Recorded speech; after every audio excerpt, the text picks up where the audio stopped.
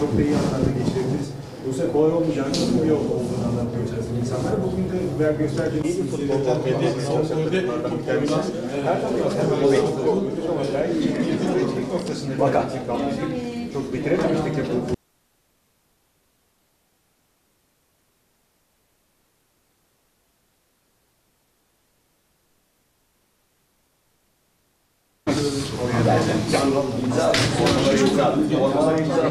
Asrayım.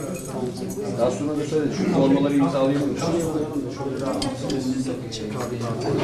Galibiyet geçmiş sezonlarda hem Galatasaray hem Fenerbahçe, bu sezonda Beşiktaş maçıyla çıkış yakaladınız. 4-1'lik farklı galibiyet, neler dersin?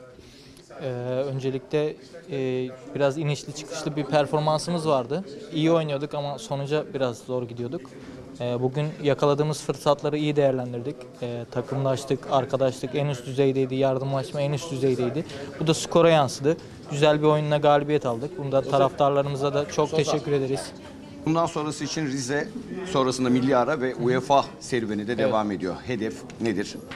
Bizim her maç için hedefimiz aynı. Galibiyetle ayrılmak istiyoruz. En iyi oyunumuzu ortaya koymak istiyoruz. İçeride Bazel'le oynayacağız. Taraftarlarımızın karşısında daha güçlüyüz.